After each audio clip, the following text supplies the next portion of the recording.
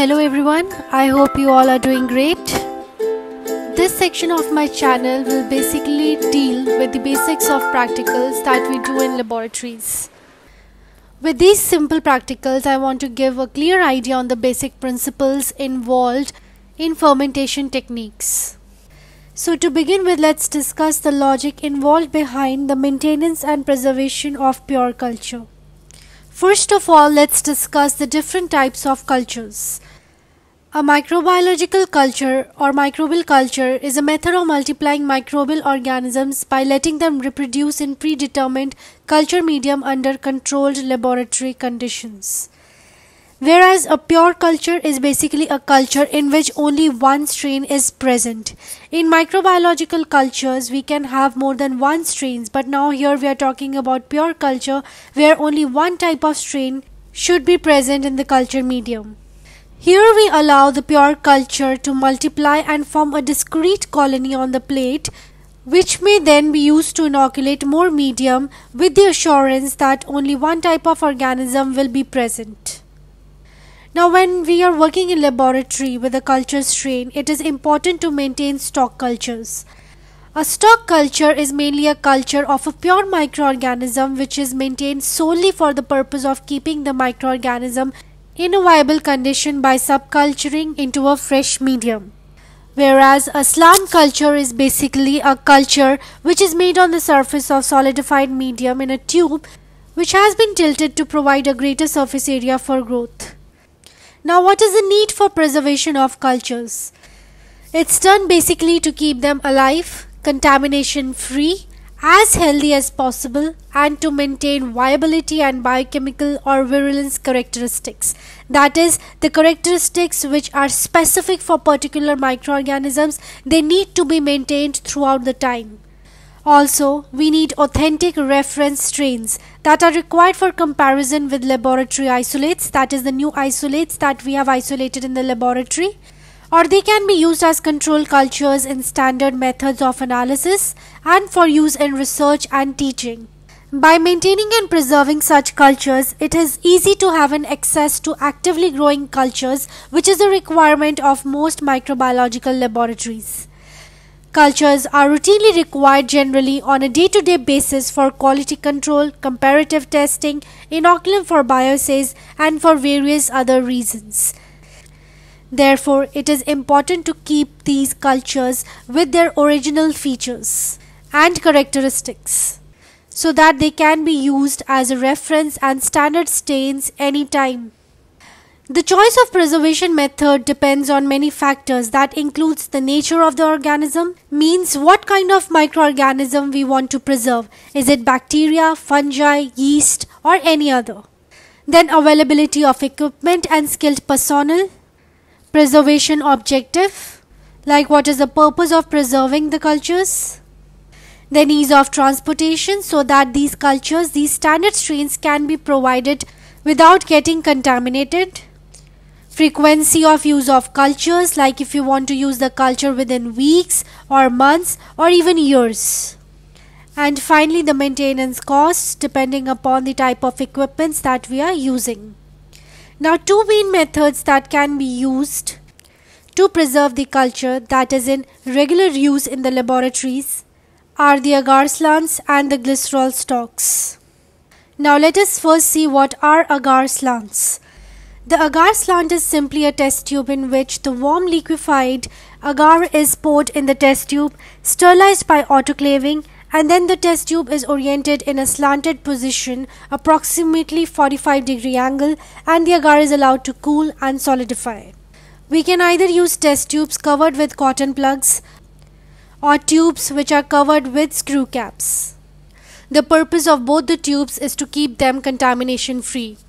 Now once the agar has been solidified, the test tube can be stored upright and the agar inside has a slanted appearance, as you can see in the first image. Now when we have sterilized agar slant ready, it is ready to be inoculated by the pure culture that we want to preserve. Now when inoculating an agar slant, we take a sterilized inoculating loop dipped into the inoculum containing the cells that we want to preserve, and move it very lightly over the surface of the agar slant in a zigzag formation, and we have to be careful that the surface is not broken. Sometimes a needle can be used instead of an inoculating loop to inoculate an agar slant by stabbing the needle containing the inoculum into the agar. After inoculation, we incubate the agar slant at the appropriate temperature of the microbial cells that we are preserving, and after a specific time we see the growth on the agar slants, as you can see in the second image. Now many of you want to know what is the advantage of using these agar slant as a preservative method. Slanting the surface of the agar gives the bacteria a greater surface area to grow in a test tube. So if we don't tilt the test tubes, the surface area that will be provided by a test tube will be very less flat surface. Furthermore, slants are created in test tubes that can be capped, which minimizes water loss. This is very important because of high moisture content of agar media. Therefore, we have to make sure that whatever kind of tubes we are using, they are supposed to be capped very tightly. Also, agar slants consume less storage space than the stacks of petri dishes for maintaining the cultures. Multiple cultures are easily placed into the test tube racks and stored under refrigeration. Now let us come to the second method of preservation, that are glycerol stocks. Glycerol stocks are mainly a mixture of liquid medium with overnight grown microbial culture that we want to preserve and glycerol in a ratio of 1:1. The optimal concentration of long-term glycerol storage is unknown. Most labs store bacteria in 15 to 50% glycerol. Usually a 2 ml screw cap, tube or cryo vial is used. Freezing is an efficient way of storing bacteria. A glycerol stock is therefore stored stably at -80 degrees Celsius for many years. It is very important that you shake the glycerol before freezing 5 to 6 times and make sure that you see one uniform solution and there are no layers present. So this method is preferred when we want to store our cultures for many years. Now what is the purpose of mixing glycerol in the liquid media containing the viable cells? So glycerol basically acts as a cryoprotectant, that is a substance that is used to protect biological cells from freezing damage. The presence of glycerol depresses the freezing point of bacterial cells that enhances supercooling. It does so by forming strong hydrogen bonds with water molecules competing with water-water hydrogen bonding. This means that glycerol is competing with the strong water-water hydrogen bonding and tries to establish its stronger bond via hydrogen bonding with water molecules. This in turn disrupts the crystal lattice formation of ice. Therefore, the ice crystals formed are not that much strong and hard to affect the cells. So basically, glycerol allows to reduce the harmful effect of ice crystals, which can damage cells by dehydration caused by a localized increase in salt concentration, leading to denaturation of proteins. In this way, the water is still available to the cells so that they can survive in such conditions of low temperature. Additionally, ice crystals can also puncture cellular membranes.